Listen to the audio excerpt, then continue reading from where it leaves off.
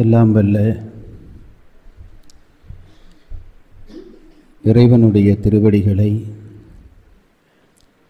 என்னுடைய மனமொழிமைகளால் போற்றி பணிகின்றேன்.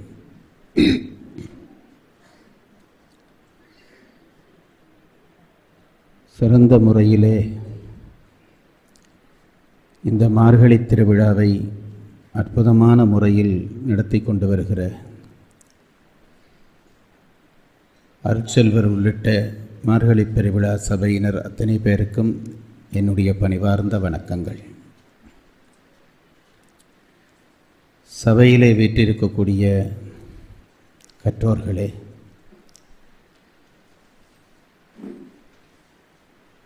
மதிப்புக்குரிய பெரியோர்களே, தாய்மார்களே, இளையோர்களே, குழந்தைகளே, உங்கள் அனைவருக்கும் என்னுடைய அன்பு சார்ந்த நன்றியையும் வணக்கத்தையும் மீண்டும் ஒரு தரம் தெரிவிக்க கிடைத்த வாய்ப்பை நினைந்து மகிழ்ந்து இறைவனை துதிக்கின்றேன். இரண்டாம் ஆண்டாக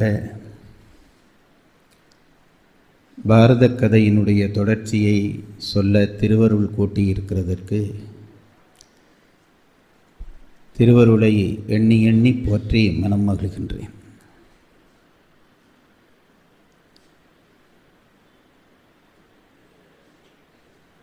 இன்றைக்கு ஆஞ்சநேய ஜெயந்தி நடைபெறுவதை ஐயா அவர்கள் நினைவூட்டினார்.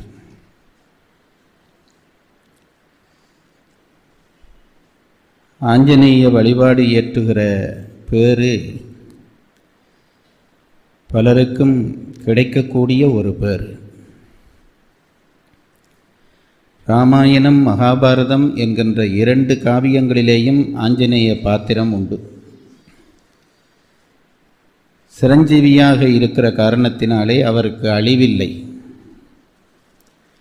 அதனாலே அவர் ராமாயண காலத்திலும் வாழ்ந்தார், பாரத காலத்திலும் வாழ்கிறார். எங்கெங்கு ராமநாமம் பேசப்படுகிறதோ அங்கெல்லாம் ஆஞ்சநேயருடைய பிரசன்னம் இருக்கும் என்பது நம்முடைய மூதாதையர் சொல்லி வருகிற ஒரு ஐதீகம். ஆஞ்சநேய வழிபாட்டை செய்தவர்களுக்குத்தான் அந்த வழிபாட்டினுடைய சிறப்பு என்ன என்று தெரியும். சிறுவயதிலே இருந்தே எனக்கு ஆஞ்சநேயர் மேலே ஒரு ஈடுபாடு. அவரை போல் இருக்கிற காரணத்தினாலோ என்னவோ தெரியவில்லை, ராமாயணத்திலே வந்த விருப்பம் ஆஞ்சநேயரிலே பெருவிருப்பாக மாறியது.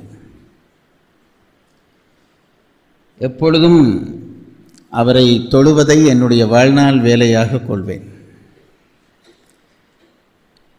ஐயா நினைப்பூட்டியபடியால் மனதிலே வருகிற எண்ணங்களை சொல்லாமல் தாண்டி போக முடியவில்லை. ஆஞ்சநேயர் வழிபாட்டிலே நான் பெற்ற அனுபவம் என்பது இன்றைக்கு நினைத்தாலும் எனக்கு ஆச்சரியம் தருகிற அனுபவங்கள் எனக்கு ஏற்பட்டதுண்டு. என்னுடைய குருநாதர் பேராசிரியர் ராதாகிருஷ்ணன் ஐயா அவர்கள் யாழ்ப்பாணத்துக்கு முதல் வருகை தந்திருந்தார். அவருடைய பேச்சை கேட்க பெரிய கூட்டம் கூடியது. இதுபோல் 2 மடங்கு 3 மடங்கு கூட்டம் கூடியது. நல்லூர், யாழ்ப்பாணம் நல்லூரில் இருக்கிற ஆதீனத்திலே ஐயாவினுடைய பேச்சு. நான் ஐயா ஐயா என்று சொல்வது ராதாகிருஷ்ணன் ஐயாவை என்று தயவு செய்து புரிந்து கொள்ளுங்கள்.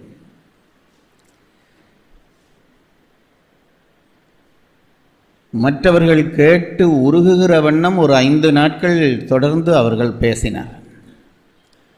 கடைசி நாளிலே ஆஞ்சநேயர் பற்றிய தலைப்பு. எங்கள் ஊரிலே ஒரு வங்கி மேனேஜர் இருந்தார்.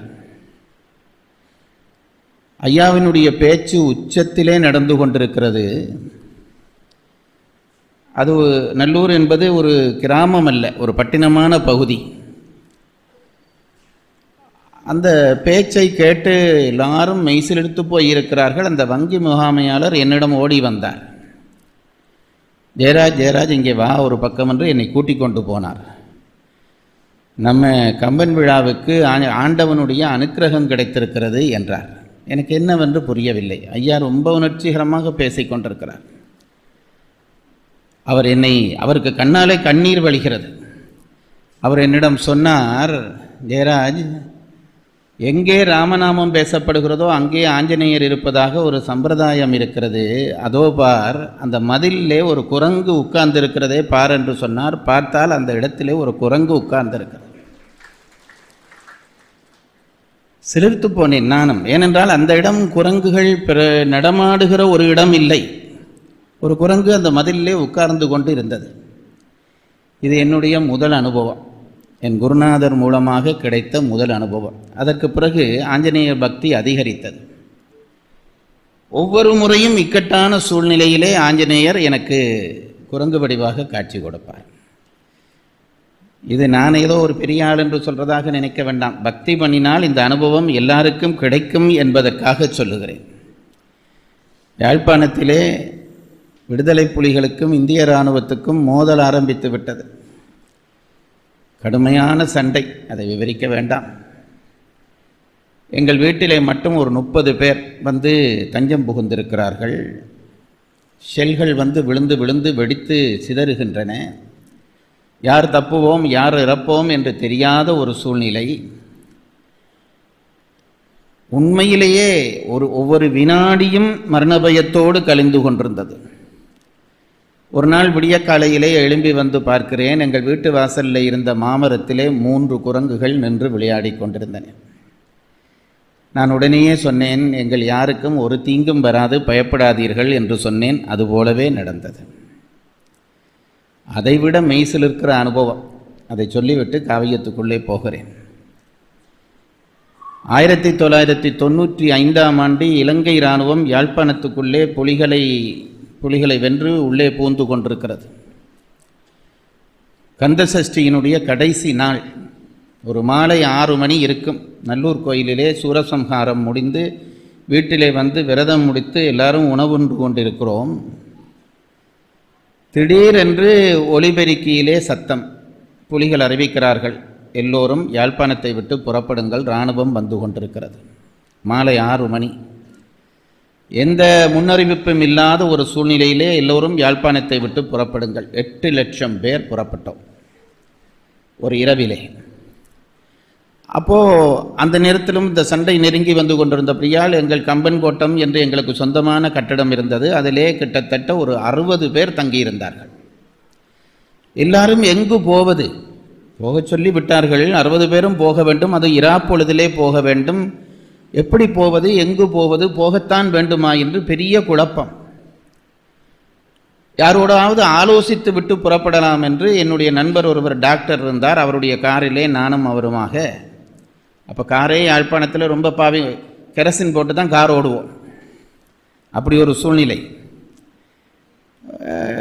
ஒரு ரொம்ப பெரியவர், புலிகளுக்கும் ஓரளவு வேண்டப்பட்டவர். அவர்களிடம் போய் கேட்போம், நாங்கள் போகத்தான் வேணுமா, இத்தனை பேர் இருக்கிறோம் என்று அவர்களிடம் போனோம். ஒரு 6:30 மணி 6:45 மணி நான் போகிற பொழுது இருளத் தொடங்கிவிட்டது. நாங்கள் கேட்கலாம் என்று போன அந்த வீட்டு வாசலிலே ஷெல் விழுந்து வெடித்து சில பேருக்கு காயம். அந்த வீடே பதட்டமாக இருக்கிறது. சூழ்நிலை முழுவதும் பதட்டம். நாங்கள் உள்ளே புகுந்து அவர்களிடம் ஆலோசித்தோம். அங்கிருந்து அந்த நான் தேடி போனவரிடம் ஆலோசித்தோம், என்ன செய்யலாம், போகத்தான் வேண்டுமா, கொஞ்சம் இருந்து பார்த்தால் என்ன என்று. அவருக்கும் பதில் சொல்ல தெரியவில்லை. அவர் சொன்னார், நீங்கள் பண்ணுகிற முடிவு தான், இதில் நான் ஒன்றும் ஆலோசனை சொல்வதற்கு இல்லை என்று சொல்லிவிட்டார். என்ன செய்வதென்று தெரியவில்லை என்று மனச்சோர்வோடு நானும் என் நண்பரும் காருக்கு வருகிறோம். நீங்கள் சொன்னால் நம்ப மாட்டீர்கள், இப்போ சொல்லுகிற பொழுதும் எனக்கு மெய்சில் இருக்கிறது. அவசரத்திலே காரிலே இறங்கி அந்த ஷெல் வெடித்த பதட்டத்திலே எல்லாரையும் பார்த்து விட்டு நாங்கள் இறங்கி உள்ளே ஓடிவிட்டோம். கார் கண்ணாடியை பூட்டவில்லை, ஜன்னல் கண்ணாடியை பூட்டவில்லை. நாங்கள் வந்து பார்த்தால் இவ்வளவு பெரிய ஒரு குரங்கு, கருங்குரங்கு, அந்த கண்ணாடிக்குள்ளாக காருக்குள்ளே ஏறி உட்கார்ந்து அந்த ஸ்டியரிங்கை பிடித்து இப்படி ஆட்டிக்கொண்டு இருக்கிறது. சத்தியமாக சொல்லுகிறேன். உடனே முடிவு செய்தோம், ஆஞ்சநேயர் போக சொல்லிவிட்டார் என்று போனோம். அதற்கு பிறகு நடந்த கதைகள் நிறைய. இப்படி ஒவ்வொரு முறை நமக்கு ஏதாவது ஒரு சோதனை அல்லது திகில் வருகிற பொழுதெல்லாம் ஆஞ்சநேயர் காட்சி கொடுக்கிறார். கொழும்பிலே வந்து கோயில் கட்டுகிறோம், லட்சுமிக்கு கோயில் கட்டுகிறோம். கோயில் கட்டி கும்பாபிஷேகத்துக்கு முதல் நாள் அது ஒரு சின்ன கோயிலாக முதல் அமைத்திருந்தோம். அந்த கும்பாபிஷேகத்துக்கு முதல் நாள் அதே போல் ஒரு குரங்கு வந்து அந்த சுவாமி வைக்கிற இடத்துக்கு நேரே மேலே இருந்து ஒரு அரை மணி நேரம் இப்படியே தியானம் பண்ணிவிட்டு போயினது. ஏன் சொல்லுகிறேன் என்றால், ஆஞ்சநேயருக்கு சிரஞ்சீவி வரம் உண்டு. அதனாலே அவர் எக்காலத்திலும் நாம் வணங்கினால் காட்சி தருவார். அதை நம்புங்கள், வணங்கினால் காட்சி தருவார். அந்த ஆஞ்சநேய தினத்திலே இன்றைக்கு பாரதம் சொல்ல போகிறேன். பாரதத்திலேயும் ஆஞ்சநேயர் இருக்கிறார். துவாரகையிலே கிருஷ்ண பரமாத்மாவுக்கு ருக்மணி சத்யபாமா என்று 2 துணைவியர்கள். ருக்மணி மூத்தவர், சத்யபாமா இளையவர். இந்த ருக்மணி அன்பே வடிவமானவர், சத்யபாமா இளைய மனைவி. அதனாலே அவளுக்கு உள்ளத்துள்ளே ஒரு சின்ன கர்வம் இருந்ததா.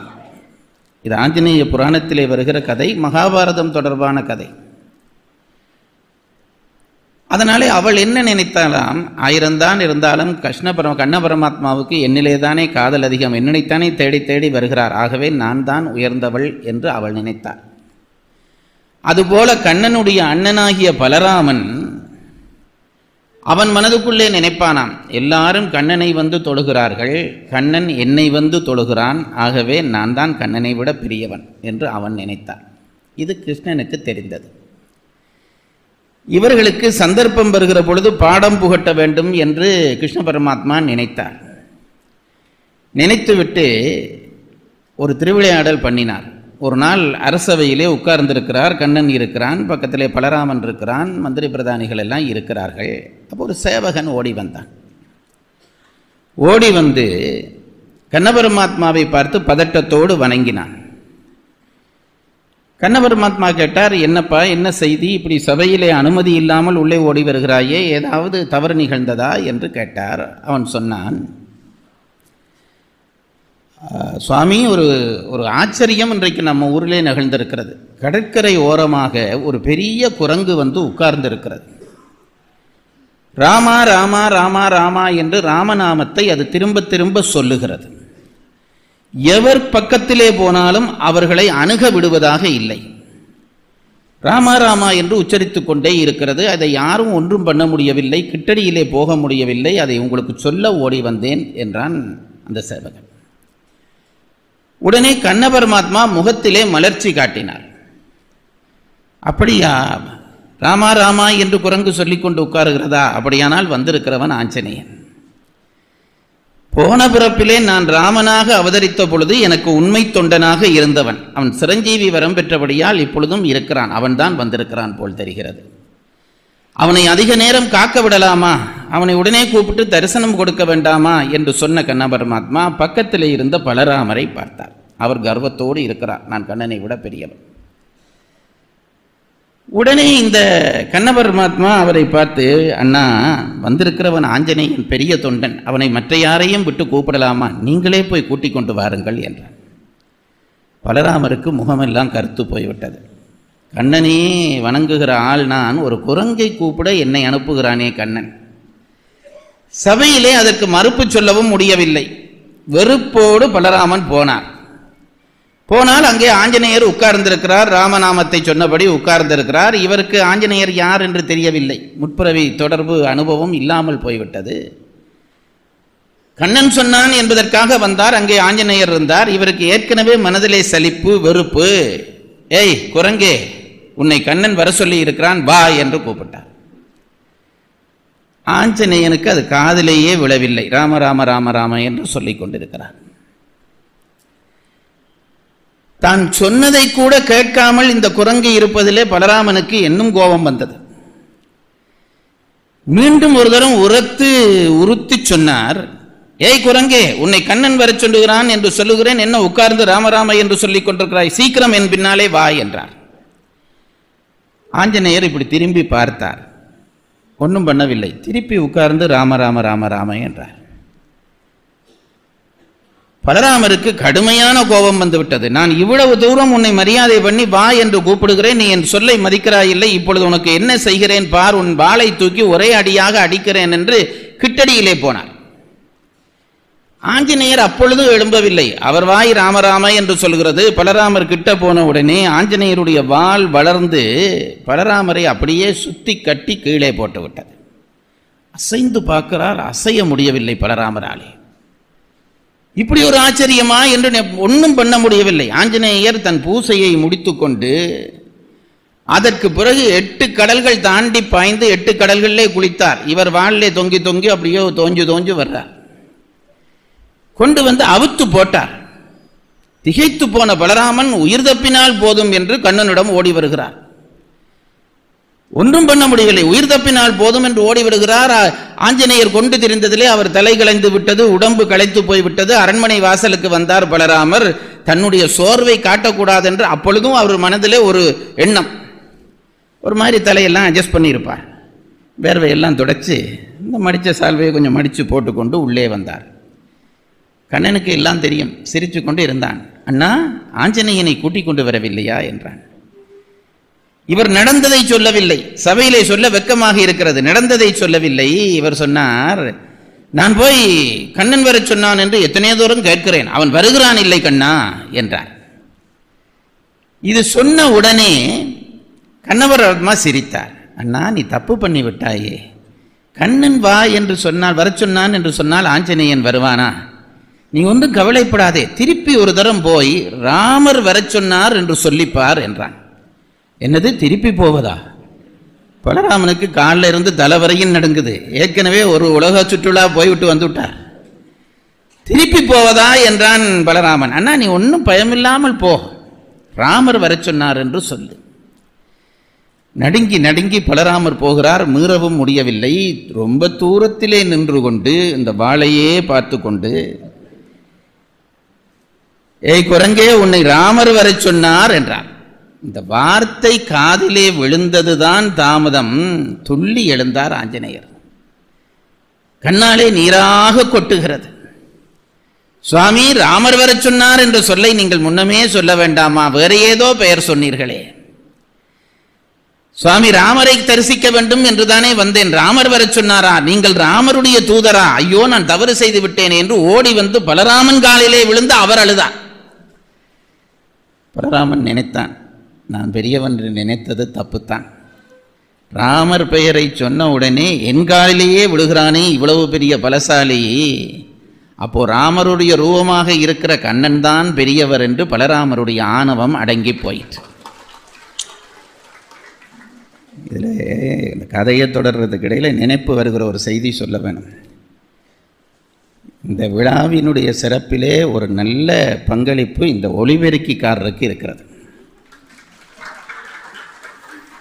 சங்கீதக்காரருக்கு எப்படி சுருதிப்பெட்டியோ, பேச்சாளர்களுக்கு இந்த ஒலிபெருக்கி அமைந்தால்தான் பேச்சு. பேசுகிற எங்களுக்கு எந்த சிரமமும் இல்லாமல் அதை அழகாக ஒழுங்கு பண்ணி தருகிறார். நான் மறந்தாலும் மறந்துடுவேன், அவருக்கு என் தனிப்பட்ட நன்றிகள். இப்படி ஒலிபெருக்கி அமைவது ரொம்ப கஷ்டம். நல்ல மனைவி கூட அமைந்து விடுவாள். இப்போ பலராமன் கூட்டிக் கொண்டு வந்தான். இப்போ பலராமன் ஆஞ்சநேயனை கூட்டிக் கொண்டு வந்தான். அவன் ஆணவம் எல்லாம் அடங்கி விட்டது. இப்போ ஆஞ்சநேயரை நேராக உள்ளே கூட்டிக் கொண்டு போகலாமா என்று நினைத்தான். கொஞ்சம் இரு, நான் ராமரிடம் சொல்லிவிட்டு வருகிறேன் என்று உள்ளே வந்தார். கண்ணனை கையெடுத்து கும்பிட்டார். கண்ணா, ஆஞ்சநேயன் வந்திருக்கிறான் வாசல்லே, உள்ளே வர சொல்லட்டுமா? அண்ணனுக்கு ஆணவம் அடங்கினது கண்ணனுக்கு தெரிந்தது. அண்ணா, அவசரப்படாதே. இப்போ அவனை வர சொன்னால் உனக்கு நடந்த கதைதான் எனக்கும் நடக்கும். அவன் தொழ வந்தது ராமனை, என்னை இல்லை. அவனுக்கு நான் ராமனாக காட்சி கொடுக்க வேண்டும். ராமனாக என்றால் அவன் ராமனை தனித்து தொழமாட்டான், சீதாராமனாக நான் காட்சி கொடுக்க வேண்டும். கண்ணனுடைய திட்டம் வேறு. உடனே பக்கத்தில் இருந்த தூதனை பார்த்து சொன்னான், சத்தியபாமையிடம் போய் சொல்லுங்கள்,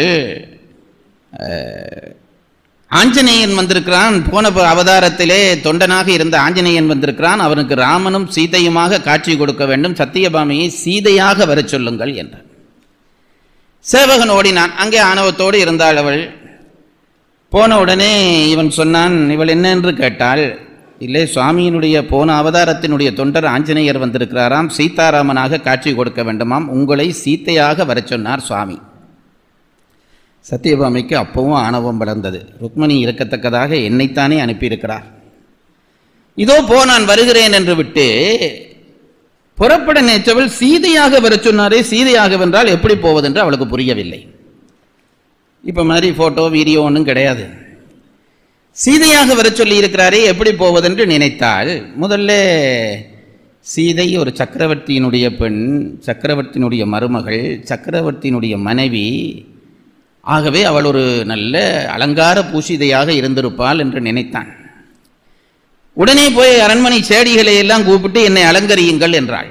உள்ள நகையெல்லாம் அள்ளி போட்டாள், பூமாலை சூடினாள், அப்படியே ஜொலிக்கும்படியாக வருகிறாள். கண்ணன் பார்த்த உடனே மயங்கப் போகிறார், இதுதான் சீதை ரூபம் என்று சொல்லப் போகிறார் என்று நினைத்தாள். அரண்மனையிலே சபைக்கு முன்னாலே வந்துவிட்டாள் சத்யபாமை. கண்ணன் நிமிர்ந்து பார்த்தான். சத்யபாமா, உனக்கு என்ன நடந்தது? உன்னை சீதையாக வல்லவா வர சொன்னேன், இது என்ன நீ அரண்மனை நகைப்பட்டகம் போல வந்திருக்கிறாய்? நான் சீதையாக வல்லவா வர சொன்னேன், உனக்கு அவன் சொல்லவில்லையா என்றான். இவளுக்கு நாணத்திலே உயிர் போனது. ஐயோ, நான் தவறு பண்ணிவிட்டேன் சுவாமி, இதோ சீதையாக வந்து விடு என்று திரும்பி ஓடினாள். ஓடிப்போய் யோசித்தாள். சீதையாக என்றால் அனுமன் சீதையை எங்கே கண்டான்? அசோகவனத்திலே கண்டான். அசோகவனத்திலே சீதை எப்படி இருந்தால்? மன்மதன்கிரிய ஓவியம் புகையுண்டது போல இருந்தான் என்று கம்பன் சொல்லுகிறாள். அவளுடைய உடையெல்லாம் கிழிந்திருக்கும், அப்படித்தானே இருந்திருப்பாள். நான் தான் தப்பு பண்ணிவிட்டேன் என்று டக்கென்று இந்த அலங்காரம் எல்லாம் கலைச்சாள். நகையெல்லாம் கலைத்தாள், பூமாலையை தூக்கி கீழே போட்டாள், மயிரை விரிச்சு விட்டாள், பூசின கண்மையெல்லாம் அழித்தாள். அழிச்சுட்டு ஒரு பழைய சீலையை உடுத்துக்கொண்டு திருப்பி ஓடி வந்தாள் சீதையாக காட்சி கொடுக்க. கண்ணன் தலையிலே அடித்துக் கொண்டான். சத்யபாமா, உனக்கு என்ன நடந்தது? உன்னை சீதையாக வர சொன்னால் நீ லட்சுமியினுடைய அக்காவா வந்து நிற்கிறாயே? அனுமன் கண்டால் பயப்பட மாட்டானா? உனக்கு இனிமேல் இந்த வேலை சரி வராது, நீ ஓரமாக நில் என்று அவளை நிறுத்தினான். நிறுத்திவிட்டு சொன்னான், மூத்தவளாகிய ருக்மணியிடம் போய் சொல்லுங்கள். சேவனை அனுப்பினான். நீ போய் சொல்லு, ஆஞ்சநேயன் வந்திருக்கிறான், அவள் அன்பே வடிவமானவள். ஆஞ்சநேயன் வந்திருக்கிறான், அவனுக்கு காட்சி கொடுக்க வேண்டும், வரட்டும், வரும்படியாக சொல் என்ற உடனே அந்த சேவகன் ஓடினான். ருக்மணியினுடைய அரண்மனையிலே அவள் பூஜை பண்ணி கொண்டிருந்தாள். அம்மா என்றான். அவள் எழும்பி ஓடி வந்து என்னப்பா என்று கேட்டாள். சென்ற பிறப்பிலே சென்ற அவதாரத்திலே ராமருக்கு தொண்டனாக இருந்த ஆஞ்சநேயன் வந்திருக்கிறான், அவனுக்கு சீதாராமனாக காட்சி கொடுக்க வேண்டும், உங்களை சீதையாக வரும்படி சொன்னார் கண்ணன். இந்த வார்த்தை கேட்டதும் ருக்மணி அப்படியே பதறிப்போனாள். அடே சேவகா, இதை இவ்வளவு சாதாரணமாக சொல்கிறாயே, ஆஞ்சநேயன் எவ்வளவு பெரிய பக்தன் தெரியுமா? இவ்வளவு மெல்ல வருகிறாயே, அவனை காக்க வைக்கலாமா? அந்த ராமபக்தனை காண வைக்கலாமா? அவன் எங்களை பார்க்க எவ்வளவு ஆர்வமாக இருப்பான், அவனை பார்க்க நான் எவ்வளவு ஆர்வமாக இருக்கிறேன் என்று நின்ற நிலையிலே ஓடினாள். அன்போடு ஓடினாள். அவள் ஓடி வருவதை பார்த்துவிட்டு கண்ணன் சத்யபாமியை காட்டினான். இவள் ஆஞ்சநேயனை காண வேண்டும் என்று அன்பாடு ஓடி வருகிறாள் பார், இதுதான் சீதை வடிவம் என்றார். இது ஆஞ்சநேய புராணத்திலே இருக்கிற ஒரு கதை. பாரதத்திலும் அந்த பாத்திரம் உண்டு, ராமாயணத்திலும் உண்டு. இனி இன்றைய பாரத கதைக்குள்ளே நுழையப் போகிறேன். நேற்றைய தினம் பாஞ்சாலியை திருமணம் செய்து கொள்கிறார்கள். 5 பேர் ஒரு பெண்ணை திருமணம் செய்யலாமா என்ற கேள்விக்கு வியாசர் அவளுடைய பழைய வரலாற்றை சொல்லி சமாதானம் செய்கிறார். எல்லோரையும் துருபதன் தன் அரண்மனைக்கு அழைத்துச் சென்று வைத்திருக்கிறான். அவர்கள் பாஞ்சால தேசத்திலே பாண்டவர்கள் உயிரோடு இருக்கிறார்கள் என்ற செய்தி தெரிய வந்ததும் பீஷ்மர், விதுரர், திருதராட்டிரன் போன்றோர் உடனே கூடி ஆலோசித்தார்கள். 1000 தான் இருந்தாலும் நம்பிள்ளைகள், இறந்து போனார்கள் என்று நினைத்தவர்கள் உயிரோடு வந்திருக்கிறார்கள் என்பதைப் போல பெருமை, மகிழ்ச்சி என்ன? அவர்களை உடனடியாக நாம் இங்கே கூப்பிட வேண்டும், மருமகளோடு வரப்போகிறார்கள், அழைக்க வேண்டும் என்று விதுரனை அனுப்பி வைத்தார்கள். விதுரன் போய் நல்ல ஆலோசனைகள் எல்லாம் சொல்லி பாண்டவர்களையும் பாஞ்சாலியையும் அழைத்து கொண்டு வருகிறான். திருதராட்டிரனுக்கு உள்ளூர கவலை, இனி தன் பிள்ளைதான் இந்த நாட்டுக்கு அரசனாக வருவான் என்று நினைத்திருந்த எண்ணம் தவிடுபொடியாயிற்றே என்று உள்ளூர கவலை. ஆனால் வெளியிலே மகிழ்ச்சி காட்டினான். விதுரன், பீஷ்மர், துரோணாச்சாரியார் எல்லோரும் மகிழ்ந்தார்கள்.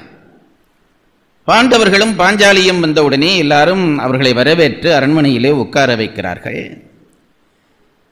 திருதராட்டிரன் அவர்களுக்கு இனி முடிசூட்ட வேண்டும் தர்மனுக்கு என்று எல்லாருமான ஆலோசனை சொன்னதும் மறுக்க முடியாமல் ஏற்றுக்கொண்டு அவனுக்கு முடிசூட்டப்படுகிறது தர்மனுக்கு. திருதராட்டிரன் வஞ்சனையாக ஒரு செய்தியை மனதிலே வைத்துக்கொண்டு இனி இந்த பிள்ளைகளை பக்கம் பக்கம் வைத்தால் திருதராட்டிரன் நல்லவனும் இல்லை கெட்டவனும் இல்லை, அதை புரிந்து கொள்ளுங்கள். பாண்டவர்களிலே பற்றில்லாதவன் இல்லை, தன் பிள்ளைகளிலே இருந்த பற்றினாலே பாண்டவர்களை வருத்தான், அவ்வளவுதான். பார்த்தான் இனி இந்த ஒரு பிள்ளைகள் ஒரு தேசத்திலே இருந்தால் ஆபத்து மிகும், அவர்களுடைய பகை வளரும், இவர்களை பிரித்து விடலாம் என்று முடிவு செய்தான் திருதராட்டிரன். அதனாலே தர்மனை பார்த்து, தர்மா, இந்த அத்தினாபுரம் நம்முடைய சந்திர வம்சத்திலே பின்னால் அமைத்து கொண்ட ராஜதானி. அதற்கு முன்பு காண்டவ பிரஸ்தம் என்று ஒரு தேசம் இருக்கிறது, நமக்குரிய தேசம். அந்த காண்டவ பிரஸ்தத்தில் தான் நம்முடைய சந்திர வம்சத்து அரசர்கள் எல்லாம் பலகாலம் இருந்து ஆட்சி செய்தார்கள். அது இடையிலே ஒரு முனிவருடைய சாபத்திலே அது சிதைந்து போயிற்று. தர்மனே, அந்த நம்முடைய மரபு ரீதியான ராஜதானியை நாம் புதுப்பிக்க வேண்டும். அதனாலே நீ போய், பாண்டவர்களாகிய நீங்கள் எல்லாரும் போய் அந்த பகுதியிலே ஒரு அழகிய தேசத்தை உருவாக்கி அங்கிருந்து ஆள வேண்டும் என்று சொன்னான். தர்மனுக்கும் அது சரியாகப்பட்டது. அந்த ஆலோசனையை ஏற்றுக்கொண்டு பாண்டவர்கள் புறப்படுகிறார்கள். குந்தி தேவியையும் பாஞ்சாலியையும் அழைத்துக்கொண்டு காண்டவ பிரஸ்தத்துக்கு புறப்படுகிறார்கள். திருமணத்துக்கு வந்த கண்ண பரமாத்மா இவர்களோடு இருக்கிறார். தர்மர் முதலிய பஞ்சபாண்டவர்கள் புறப்படுகிறார்கள் என்றவுடனே அவர்களோடு சேர்ந்து ஊர் மக்களும் புறப்பட்டார்களாம். எங்கே பாண்டவர்கள் இருக்கிறார்களோ அங்கேதானே எங்களுக்கு மகிழ்ச்சி வரும், இன்பம் வரும். அவர்களை ஒரு தரம் தொலைத்து விட்டோம், இனி தொலைய விடோம் என்று எல்லாரும் அவர்களோடு சேர்ந்து புறப்பட்டார்கள். இந்த செய்தி துரியோதனனுக்கு வந்தது. காவலர்களை ஏவி மிரட்டினான். எவராவது இந்த தேசத்தினுடைய எல்லை கடந்து சென்றீர்களானால் அவர்களுக்கு நடக்கப் போகிற செய்தி வேறவாக இருக்கும் என்று மிரட்டினான். அவனுடைய மிரட்டலுக்கு பயந்தார்கள். தர்மனும் சொன்னான், நீங்கள் எல்லோரும் இங்கிருப்பதுதான் நியாயம். நம்முடைய பெரியவர்கள் எல்லாம் இருக்கிறார்கள், பீஷ்மர் இருக்கிறார், விதுரர் இருக்கிறார், திருதராட்டிரர் இருக்கிறார். ஆகவே நீங்கள் எதற்கும் கவலைப்பட வேண்டாம், இங்கு தர்மம் நிலைக்கும் என்று சொல்லி அவர்களை நிறுத்திவிட்டு புறப்பட்டு போகிறார்கள். அவர்கள் போய் வாழ தகுந்த ஒரு அரண்மனை இல்லை, தகுந்த ஒரு நகரம் இல்லை. உடனே கண்ண பரமாத்மா என்ன நினைத்தார்? இந்திரனை நினைத்தார். பாரத கதையிலே என்ன, ராமாயண கதையை விட பாரத கதையிலே என்ன சிறப்பு என்று கேட்டால், தேவலோக பாத்திரம் எல்லாம் இங்கே வந்து நம்மோடு கலந்து கொள்வார்கள். இந்திரனை நினைத்தார் கண்ண பரமாத்மா. இந்திரன் உடனே அவருக்கு முன்னாலே வந்து காட்சி கொடுத்தான். சுவாமி, நான் என்ன செய்ய வேண்டும் என்று கேட்டான். பாண்டவர்கள் காண்டவ பிரஸ்தத்திலே இருந்து ஆட்சி செய்ய போகிறார்கள், அவர்களுக்கு ஒரு நகரத்தை திருஷ்டிக்க வேண்டும். உன்னுடைய தேவதச்சனாகிய விஸ்வகர்மாவை அனுப்பி நீ ஒரு நகரத்தை திருஷ்டித்து தர வேண்டும் என்றார். அந்த காலத்திலே தேவலோகம் 2 பிரிவாக பிரிக்கப்பட்டிருந்தது. ஒன்று தேவர்கள் வாழ்ந்த பகுதி, மற்றவர்கள் அரக்கர்கள் வாழ்ந்த பகுதி. இவர்கள் 2 பேருக்கும் என்றைக்கும் போட்டி. தேவர்கள் நல்லியல்புடையவர்களாக இருந்தார்கள், அசுரர்கள் தீயியல்புடையவர்களாக இருந்தார்கள். அவர்கள் வந்த பகுதி பெரும்பாலும் நரகம் போல இருந்தது, இவர்கள் இருந்த பகுதி சொர்க்கம் போல இருந்தது. இந்த 2 பேரும் இடையிடையே தம்முடைய தவ வலிமையினாலே பலம் பெற்று ஒருவரை ஒருவர் அடிப்பது, இன்னொருவரை அடிப்பது ஆக இந்த அசுர யுத்தம் எப்பொழுதும் நடந்து கொண்டே இருந்தது, இப்பொழுதும் நடக்கிறது. இந்த தேவாசுர யுத்தங்களிலே ஒரு காலத்திலே தேவர்கள் தோற்பார்கள், ஒரு காலத்திலே அசுரர்கள் தோற்பார்கள். அவரவர் பலத்தை பொறுத்து 2 பேரிலே ஒருவர் வெல்வதும் தோற்பதுமாக இந்த மரபு இருந்து கொண்டிருந்தது. இந்த 2 பேரும் தங்கள் தேவர்களும் அசுரர்களும் தங்களுக்கென்று நகரங்களை திருஷ்டிக்கவும் கட்டிடங்களை அமைக்கவும் தேவ சிற்பிகளையும் அசுர சிற்பிகளையும் நியமித்திருந்தார்கள்.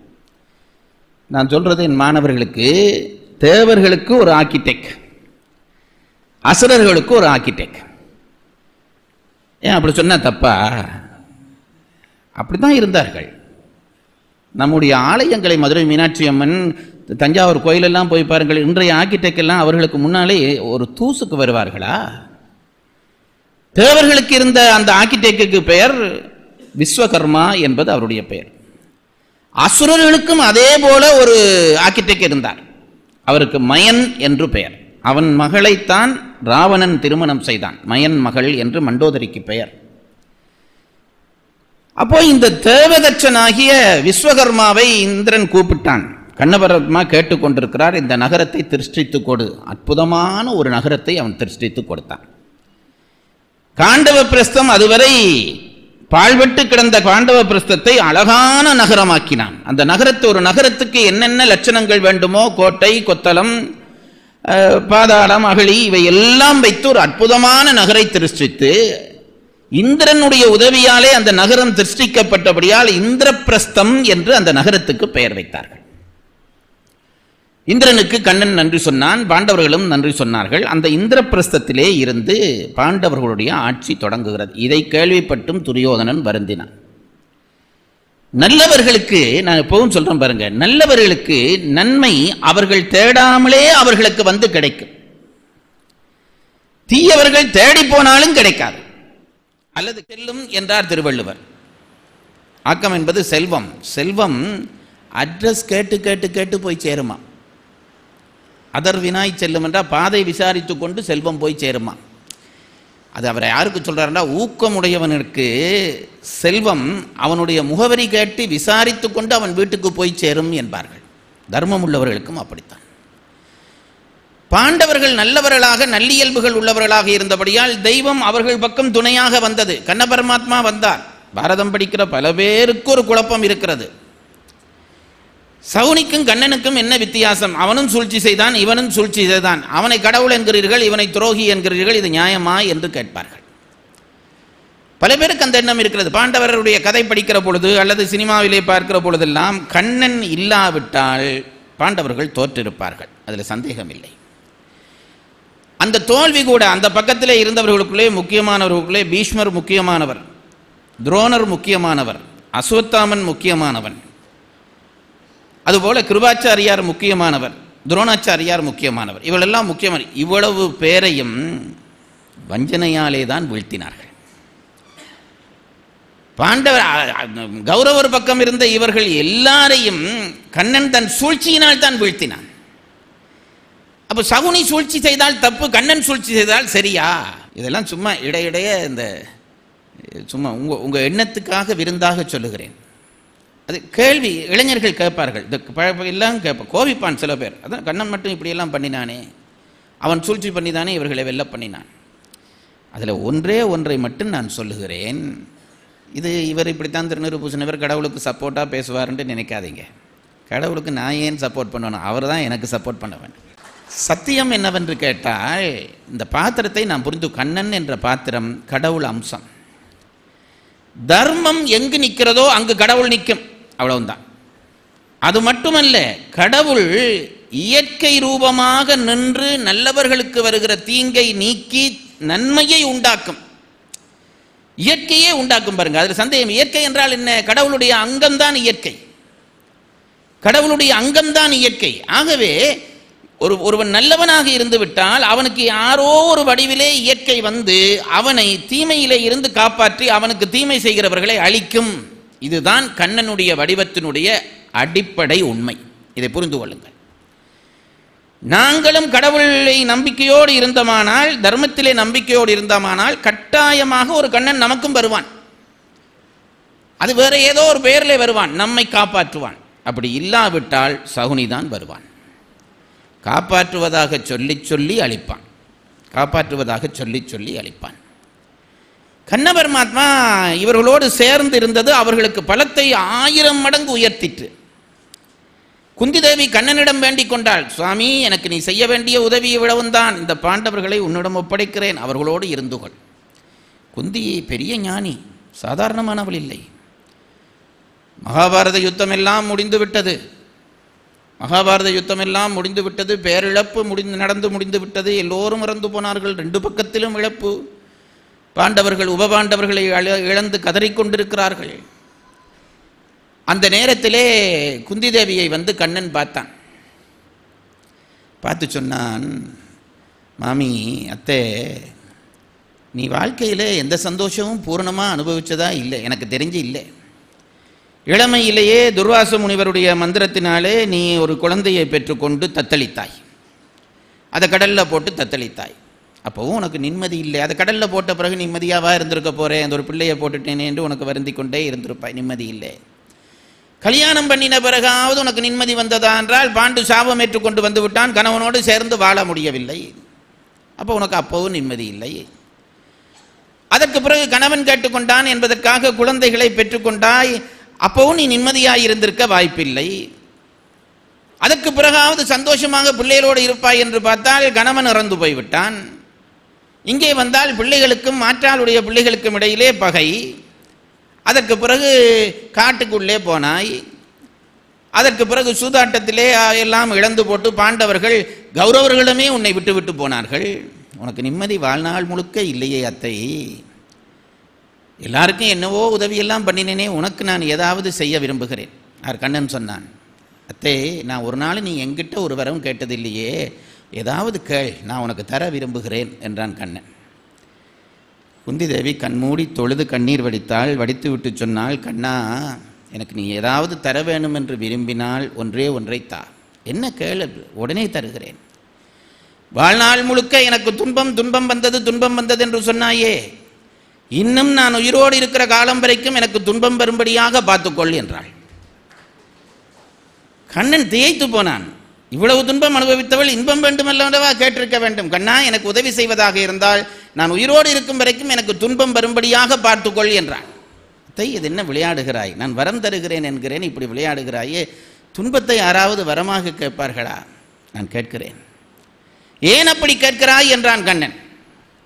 அதற்கு குந்தி தேவி சொன்னாள், கண்ணா துன்பம் இருந்து கொண்டிருந்தபடியால் தான் நான் உன்னை நினைத்து கொண்டிருந்தேன். துன்பம் இல்லாமல் போய்விட்டால் உன் நினைப்பு இல்லாமல் போய்விடும். உன் நினைப்பு இல்லாமல் போய்விட்டால் அதுதான் நிரந்தர துன்பம். ஆகவே எனக்கு துன்பம் பற்றி கவலை இல்லை, இவ்வளவு அனுபவித்து விட்டேனே, வாழ்நாள் முழுக்க துன்பம் வரட்டும், அந்த துன்பத்துக்கு அஞ்சி அஞ்சி உன்னை நான் தொழ வேண்டும் என்று கேட்டதாக ஒரு உபகதை உண்டு பாரதத்திலே. அப்படிப்பட்ட ஞானி அவள். அந்த குந்தி தேவியையும் அழைத்து கொண்டு எல்லாருமாக அங்கே போகிறார்கள்.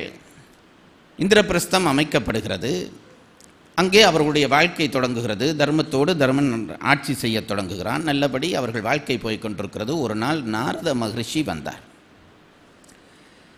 நாரத மகரிஷி யார் என்று உங்களுக்கு தெரியும். நம்ம ஊரிலேயே பல பேர் இருக்கிறார்கள். அவர்களையெல்லாம் அப்படி சொல்கிறது தப்பு. நாரதர் கலகமூட்டுவாரை தவிர நன்மையிலே கொண்டு போய் முடிப்பார். பெரிய மகரிஷி, இசை வல்லவர். நாரத மகரிஷி வந்தோடனே அவரே நம்மை தேடி வந்தாரே என்று பாண்டவர்கள் மகிழ்ந்தார்கள், அவரை போற்றினார்கள், அவரை வணங்கினார்கள். நாரத மகரிஷி அவர்களுக்கு, எல்லாரும் பாண்டவர்கள் உட்கார்ந்திருக்கிறார்கள், உங்களுக்கு நான் ஒரு செய்தி சொல்ல வேண்டும் விரும்புகிறேன் என்றான். சுவாமி எதுவானாலும் சொல்லுங்கள், ஏற்றுக்கொள்கிறோம் என்றார் தர்மர். அப்போ நாரதர் சொன்னார், நீங்கள் ஐவருமாக சேர்ந்து ஒருத்தியை திருமணம் செய்து வாழ முடிவெடுத்து வாழ்கிறீர்கள். அது முன்பிறவி தொடர்பு என்று வியாசர் சொல்ல நீங்கள் அறிந்திருப்பீர்கள். நல்லது. ஆனால் நான் ஒன்றை சொல்லுகிறேன். பெண்களால் தான் மனிதர்களுக்கு பெரும்பாலும் துன்பம் வரும், ஆண்களுக்கு பெரும்பாலும் துன்பம் வரும்.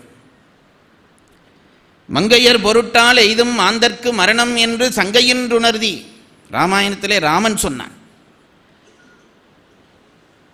பெண்களிலே உண்டாகிற ஆசை காரணமாக ஆண்களுக்கு துன்பம் வருவது இயற்கை. ஆகவே நீங்கள் கவனமாக இருக்க வேண்டும். 5 பேர் சகோதரர்கள் 1000 தான் ஒற்றுமையாக இருந்தாலும் உங்களுக்குள்ளே இவள் காரணமாக பகை வந்து விடக்கூடாது என்றார் நாரதர். பஞ்சபாண்டவரும் ஒருமித்து சொன்னார்கள், சுவாமி நாங்கள் சகோதரர்கள் ஒருவரை ஒருவர் விட்டுக் கொடுக்க மாட்டோம் என்று. நாரதர் சிரித்தார். இப்படித்தான் முன்பு ஒரு அரக்க சகோதரர்கள் சொல்லிக் கொண்டிருந்தார்கள். சும்பன் நிசும்பன் என்று 2 அசுரர்கள் இருந்தார்கள். நாரதர் கதை சொல்லுகிறார். தர்மா இதை நன்றாக கேட்டுக்கொள்ளுங்கள். சும்ப நிசும்பர்கள் என்று 2 அசுரர்கள் இருந்தார்கள், அண்ணனும் தம்பியும். ஒருவரில் ஒருவர் அளவுக்கு அதிகமான அன்பு பூண்டவர்கள், பெரும் வல்லமை கொண்டவர்கள். பிரம்மதேவனை நோக்கி அந்த 2 அசுரர்களும் கடுமையான தவம் செய்தார்கள். அந்த தவத்தின் வலிமை காரணமாக பிரம்மன் அவர்களுக்கு காட்சி கொடுத்தான். உங்களுக்கு என்ன வேண்டும் வரம் கேளுங்கள், உங்கள் தவத்துக்கு மகிழ்ந்தேன், என்ன வேண்டும் என்று கேளுங்கள் என்றான். இவர்கள் கேட்டார்கள், சுவாமி நாங்கள் சாகா வரம் பெற வேண்டும். பிரம்மன் சொன்னான், இயற்கையை இறைவன் நினைத்தாலும் மாற்ற முடியாது. ஒரு பொருளுக்கு தோற்றம் இருந்தால் அந்த பொருளுக்கு அழிவு இருக்கும், அதை மறந்து போகாதீர்கள். உங்களுக்கும் நான் சேர்த்துத்தான் சொல்லுகிறேன். ஒவ்வொரு பிறந்த நாள் கொண்டாடுகிற பொழுதும் மனதிலே ஒரு செய்தி வர வேண்டும். பிறந்த நாள் என்று ஒன்று இருக்கிறபடியால் இறந்த நாள் என்றும் ஒன்று இருக்கும். நாம் பல பேர் அந்த பக்கத்தை நினைக்க கூட விரும்புறதில்லை. என்னடா பாவி, பிறந்த நாளை கொண்டாடலாம்டா, இவன் இறந்த நாளை நினைப்புட்டுறானே என்று. அது இயற்கை. பிறப்பு என்று ஒரு பொருளுக்கு தோற்றம் என்று ஒன்று இருந்தால் கட்டாயம் வாழ்வு அழிவு என்று ஒன்று இருக்கும். அதில் யாரும் தப்ப முடியாது. இயற்கையை மாற்ற கடவுளுக்கும் அனுமதி இல்லை. ஆகவே நான் சாகா வரம் தர முடியாது. உங்களுக்கு வேற ஏதாவது வரம் வேண்டுமானால் கேளுங்கள், தருகிறேன் என்றார் பிரம்மதேவர். இவர்களுக்கும் அது உள்ளூர தெரியும். கேட்டு பார்த்தார்கள், சரி வரவில்லை என்றோன்னு வேறு பல வரங்கள் கேட்டார்கள். மிகப்பெரிய சக்தி தருவதாகிய அஸ்திரங்களை கேட்டார்கள். நம்மை யாரும் அழிக்க முடியாமல் இருக்க வேண்டும், தேவர்கள் அழிக்கக்கூடாது. அசுரர்களுக்கு இதுவே வேலை. கடைசியிலே பிரம்மன் சொன்னார், சரி இவ்வளவும் தந்து விடுகிறேன், முடிவாக என்ன கேட்கிறீர்கள்? எங்களுக்கு மரணம் இல்லாத வாழ்வு கேட்டோம், நீங்கள் தரமாட்டேன் என்று சொல்லிவிட்டீர்கள். அதனாலே ஒன்னொன்று நான் கேட்டுக்கொள்கிறோம். அண்ணனை நான் கொன்றால்தான் அவன் சாக வேண்டும், என்னை அண்ணன் கொன்றால்தான் நான் சாக வேண்டும். பாசம் மிகுந்த அண்ணன் தம்பிகள் அல்லவா, ஒன்றாக இருந்து ஒன்றாக தவம் செய்து ஒன்றாக வரம் பெற்றவர்கள் அல்லவா. ஆகவே இவர்கள் ஒருவரை ஒருவர் கொல்ல வாய்ப்பில்லை என்று நினைத்து கொண்டு நான் கொன்றாதான் அண்ணன் சாக வேண்டும், அண்ணன் கொன்றாதான் நான் சாக வேண்டும். அசுரர்கள் இப்படி காலாகாலமாக திட்டமிட்டு வெல்ல பார்த்தார்கள். காலம் அவர்களை தோற்கடித்தது. இரணியன் எப்படி கேட்டான் வரம்? என்னை மனிதரும் கொல்லக்கூடாது, விலங்குகளும் கொல்லக்கூடாது, என்னை வீட்டுக்குள் வைத்தும் கொல்லக்கூடாது, வெளியிலையும் கொல்லக்கூடாது, என்னை ஆகாசத்திலும் கொல்லக்கூடாது, என்னை நிலத்திலும் கொல்லக்கூடாது, என்னை எந்த ஆயுதத்தாலும் கொல்லக்கூடாது. இப்போ சும்மா நான் உங்களை கேட்குறேன் பாருங்க, விலங்கும் கொல்லக்கூடாது, மனுஷனும் கொல்லக்கூடாது, வீட்டுக்குள்ளேயும் சாகப்படாது, வெளியிலையும் சாகப்படாது, பகல்லையும் சாகப்படாது, இரவுலையும் சாகப்படாது. அப்படி ஒருத்தன் சாவானா? இப்போ நமக்கு இரணியன் கதை தெரியும் என்றபடியால் சாவான் என்று தலையாட்டுவோம்.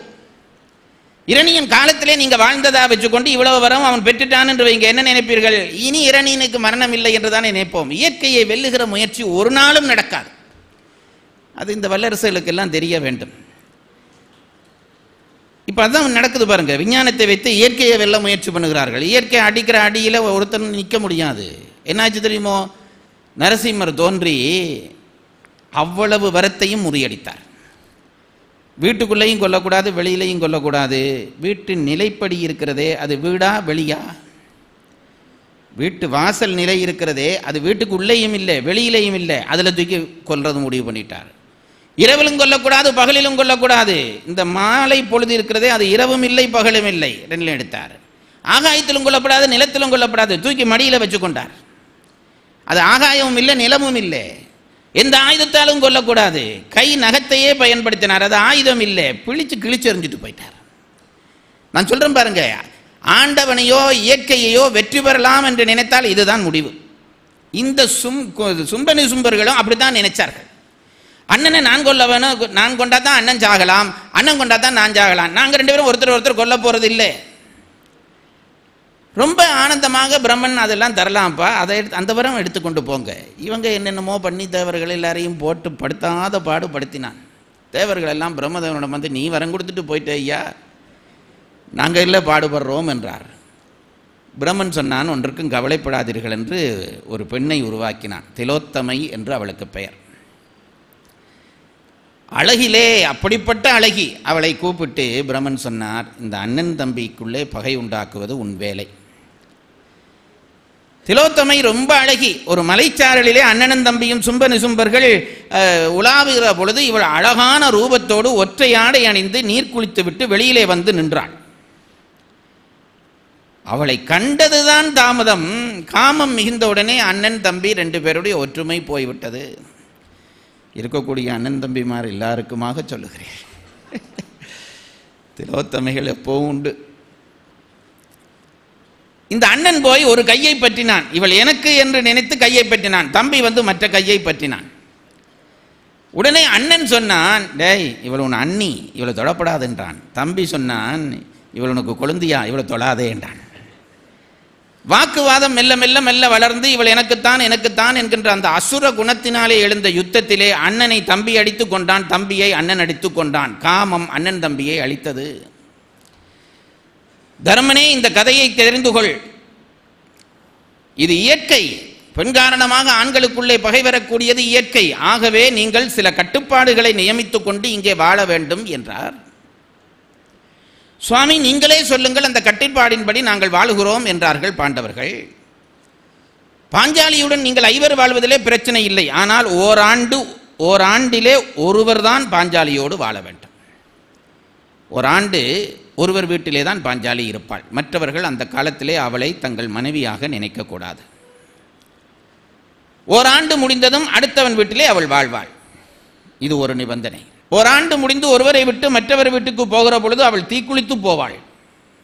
பாஞ்சாலியை பற்றி கிண்டல் பண்ணுகிறவர்கள் நிறைய பேர் இருக்கிறார்கள். ஐவரோடு வாழ்ந்தார்கள், அதெல்லாம் சரியா என்று கேட்பார்கள். நான் சொல்லுகிறதுண்டு, நீயும் வாழலாம், ஆனால் வருஷம் முடிஞ்ச போகிற பொழுது தீக்குளித்து போக வேண்டும். இதுக்கு சம்மதமாக இருந்தால் வாழலாம். கதையிலே அதுக்குரிய காவலும் பண்ணித்தான் கதை சொல்லி இருக்கிறார்கள். அப்போ பாஞ்சாலி ஒவ்வொரு ஆண்டு ஒருவரோடு வாழ வேண்டும். இன்னொன்று முக்கியமாக சொல்லுகிறேன், ஒருவரோடு இருக்கிற பொழுது அவர்கள் இருவரும் சேர்ந்து மகிழ்ச்சியாக இருக்கிற காட்சியை மற்றவர் காணக்கூடாது. ஏன் இந்த நிபந்தனை? கண்டால் அவர் மனதிலே ஆசை தூண்டும், இவள் எனக்கும் உரியவள் தானே என்று அவனுடைய அந்த மனக்கட்டுப்பாடு குழம்பிவிடும். ஆகவே ஒருவரோடு அவள் மகிழ்ச்சியாக இருக்கிற காட்சியை மற்றவர் காணக்கூடாது. தப்பி தவறி கண்டுவிட்டால் அவர் ஓராண்டு தீர்த்த யாத்திரை போக வேண்டும். ஏன் இந்த நிபந்தனை? மனம் குழம்பின உடனே தீர்த்த யாத்திரை போனால் தான் அந்த மனக்குழப்பம் அடங்கும். தீர்த்த யாத்திரை போகிறவர்களுக்கு தான் தெரியும். தீர்த்த யாத்திரை போய் ஒரு ஆண்டு போய்விட வேண்டும். இந்த நிபந்தனையை எல்லாருமாக சேர்ந்து சத்திய பிரமாணமாக எடுத்துக்கொள்ளுங்கள் என்றார் நாரதர். எடுத்துக்கொண்டார்கள். வாழ்த்திவிட்டு நாரதர் போய்விட்டார். மகிழ்ச்சியாக அவர்கள் வாழ்வு போகிறது. ஓராண்டுக்கு ஒருவரோடு பாஞ்சாலி இருக்கிறாள். தர்மரோடு அவள் வாழ்கிற காலம். அப்படி தர்மரோடு அவர் வாழ்கிற காலத்திலே ஒரு நாள் தர்மனும் பாஞ்சாலியும் சுகித்திருக்கிறார்கள். அந்த நேரத்திலே ஒரு பிராமணன் பசுக்களோடு வந்தான். தானமாக பசு பெற்றுக்கொண்டு வந்தான். பிராமணர்களுக்கு தானம் பெறுகிற உரிமை உண்டு என்று சொன்னேன் அல்லவா? பசுக்களை கொடுத்திருந்தான் ஒருவர். பசுக்களை தானமாகி கொண்டு வந்த பிராமணன், எப்பவும் நான் சொல்றது தப்பா நினைக்கப்படாது, தானம் வாங்கினாலும் பல பிராமணர்களுக்கு தான பொருளிலே பற்று அதிகம். அந்தனரை திருப்திப்படுத்துவது கஷ்டம் என்பார்கள். அதனாலே நம்முடைய திவச வீடுகளிலே கேட்கறது உண்டு. அவரே சொல்லுவார், கேளுங்க, என்ன திருப்தியாண்டு கேளுங்கன்னு சொல்லி, ஆமா திருப்தின்னுவார். திருப்திப்படுத்துறது கஷ்டம். ராமாயணத்திலே அசோகவனத்திலே இருந்து சீதை நினைத்த காட்சிகளிலே ஒரு காட்சி அது. என்ன நினைத்தால் தெரியுமா? ராமனும் சீதையுமாக இருந்த காலத்திலே ஒரு நாள் ஒரு பிராமணர் வந்து தானம் கேட்டார் ராமனிடம். தானம் கொடு என்று கேட்டார். நான் இப்படி சொல்வதாலே ஏதோ பிராமணர் என்பதை முதற்குலமாக வகுத்ததனுடைய ஆழம் புரிய வேண்டும். இப்போ நான் சொல்கிறதெல்லாம் அதில் வலிவினவர்களை பற்றித்தான் சொல்லுகிறேன். ஒரு அந்தனர் வந்து, ராமா எனக்கு தானம் கொடு. என்ன தானம் வேணும்? கோதானம் கொடு என்றார். கோதானம் என்றால் பசு தானம்.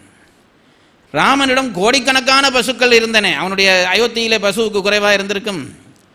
இந்த பசு மந்தையை கொண்டு போய் காட்டி ராமன் சொன்னான், இந்தா இருக்கிறது, உனக்கு எவ்வளவு வேண்டும் எடுத்துக்கொள். இல்லை, நீயே ஒரு அளவு சொல்லுன்றார் இந்த பிராமணர். ராமர் சொன்னார், இவனுடைய ஆசை ராமனுக்கு புரிந்தது. பக்கத்திலே இருந்து ஒரு தடியை எடுத்து அவன் கையிலே கொடுத்து, பிராமணர் கையிலே கொடுத்து, இதை உன்னால் முடிந்த அளவு தூக்கி எறி, அது எங்கே போய் விழுகுதோ அதுக்குள்ளே நிற்கிற பசு எல்லாம் உனக்கு. இப்படி எவனாவது சொல்லுவானா? இந்த தடியை தருகிறேன், இதை தூக்கி எறி, இந்த பசுமந்தையிலே தூக்கி எறி, எந்த எல்லையிலே அந்த தடி விடுகிறதோ அந்த தடிக்கு உள்ளே இருக்கிற பசு எல்லாம் உனக்கு, நீ எடுத்துக்கொள்ளலாம் என்றார் ராமர். இந்த பிராமணர் தலையை சொரிஞ்சார். ராமனுக்கு இவருக்கு ஏதோ பிரச்சனை என்று தெரிந்துவிட்டது. என்னையா, என்ன பிரச்சனை சொல்லுங்கள் என்றான். ஒரு சின்ன மாற்றம் செய்ய வேண்டும் என்றான். என்ன மாற்றம் என்று கேட்டார் ராமர். நீ சொன்னதுபடி தடியை எறிஞ்சு தடிக்குள்ளே விழுகிற பசு எல்லாம் எனக்குங்கிறது சரி, ஆனால் இந்த தடியை நான் அறியப்படாது, நீ அறிய வேணும் என்றார். ஏன்? நான் அறிஞ்சா அது தூரத்துக்கு போகாது, ராமன் அறிஞ்சா ரொம்ப தூரம் போகுமே, அவ்வளவு பசுவும் தனக்கு வரும் என்ற ஆசை. இதை சீதை அசோகவனத்திலே இருந்து நினைச்சு சிரிக்கிறதாக கம்பன் பாடுறான். அன்றைக்கு அந்த அந்தணனுடைய ஆசையை நினைந்து சீதை மனதிலே அவளுக்கு ஒரு இது வந்தது என்று கம்பர் எழுதுகிறார். அப்போ இந்த பிராமணர் எங்கேயோ பசுத்தானம் வாங்கி கொண்டு வந்தார். திருடர்கள் சில பேர் அந்த பசுவை அந்தனரிடமிருந்து பறித்தார்கள், பறித்து கொண்டு போனார்கள். உடனே இந்த அந்தனர் எங்கே போனால் இதை மீட்கலாம் என்று, பாண்டவர்கள் இடத்துக்கு போனால் தான் மீட்கலாம் என்று ஓடி வந்தார். வந்து என்னுடைய பசுவை எல்லாம் திருடர்கள் களவெடுத்து கொண்டு போகிறார்களே, நீங்கள் தானே தலைவர்கள், எனக்கு அந்த பசுவை மீட்டு தர வேண்டும், பாண்டவர்களே உதவுங்கள் உதவுங்கள் என்று ஓலமிட்டார். இந்த ஓலச்சத்தம் அரண்மனையிலே கூடத்திலே இருந்தவனாகிய அர்ச்சுனன் காதிலே விழுந்தது. ஓடி வந்து வெளியிலே பார்த்தான். அந்தனர் பதறுகிறார். என் பசுக்கள் போயினவே போயினவே, நான் தானமாக வந்து வாங்கிய பசுக்கள் போயினவே என்று பதறினார். அர்ச்சுனன் வந்தான். அந்தனரே, அஞ்சாதீர்கள், என்ன நடந்தது என்று தெளிவாய் சொல்லுங்கள். நான் பசுக்களை தானமாகி வந்தேன், திருடர்கள் சில பேர் அதை பறித்து கொண்டு போகிறார்கள். இதை சொன்ன உடனே அர்ச்சுனன் சொன்னான், அஞ்சாதீர்கள் அந்தனரே, அஞ்சாதீர்கள், அதை மீட்டு தருவது என் பொறுப்பு, சீக்கிரம் மீட்க வேண்டும், அவர்கள் போய்கொண்டே இருக்கிறார்களே என்றார் அந்தனர்.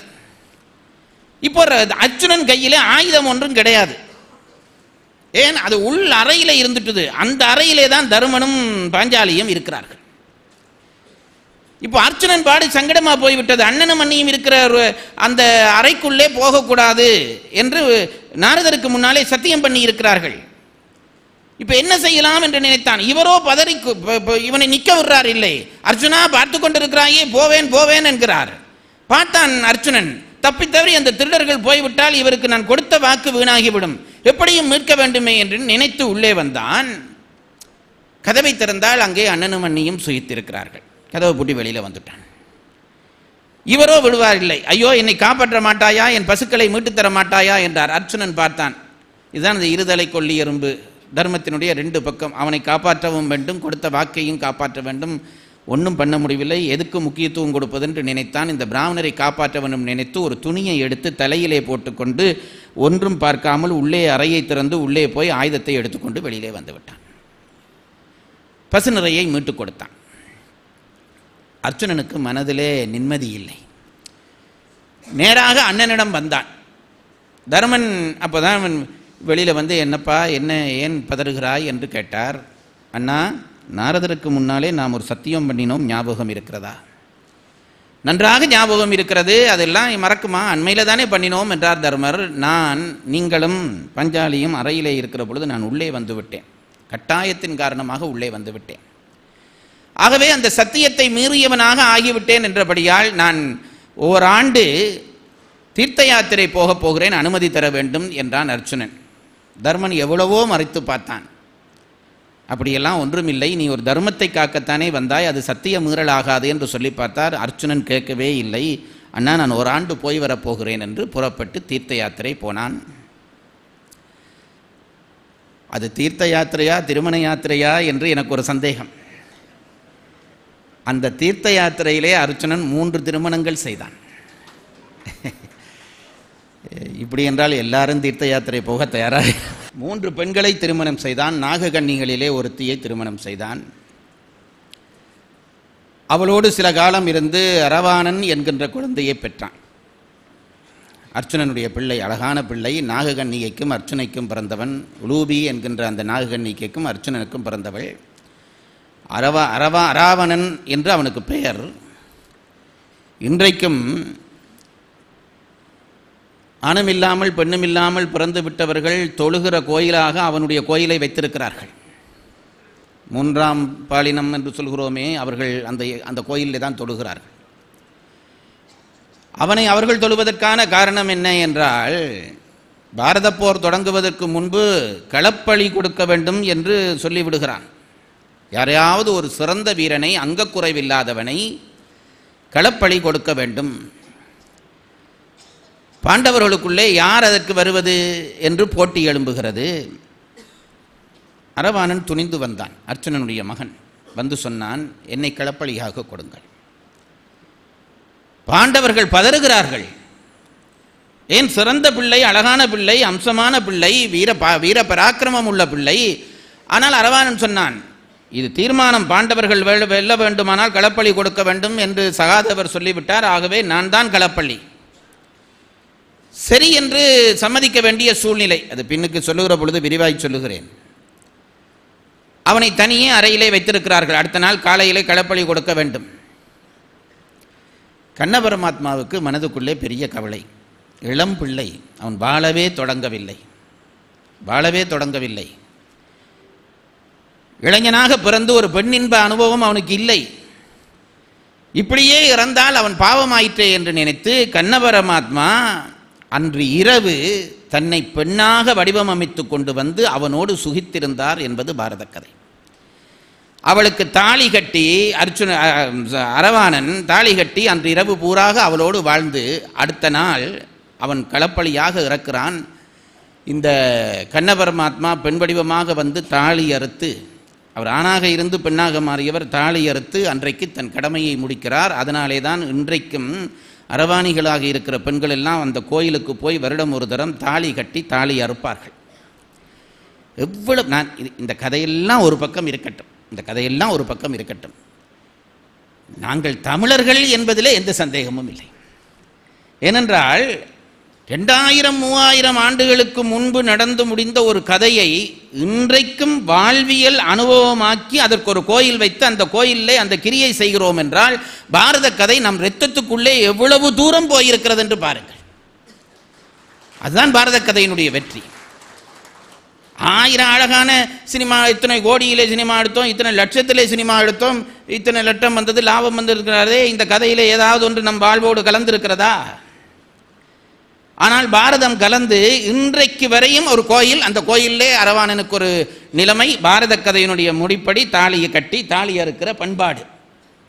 ஆகவே இந்த இதிகாசங்களை நாம் மறக்கவில்லை. நீங்க என்னதான் பண்ணினாலும் மறக்க முடியாது. இந்த மண்ணோடு ஊறிய கதைகள் அவை. அந்த அரவாணனை பெற்றெடுத்தான் லூபிக்கு. அதற்கு பிறகு சித்திரசேனை என்ற ஒரு பெண்ணோடு புரிந்து அவளுக்கு ஒரு பிள்ளை பெற்றான்.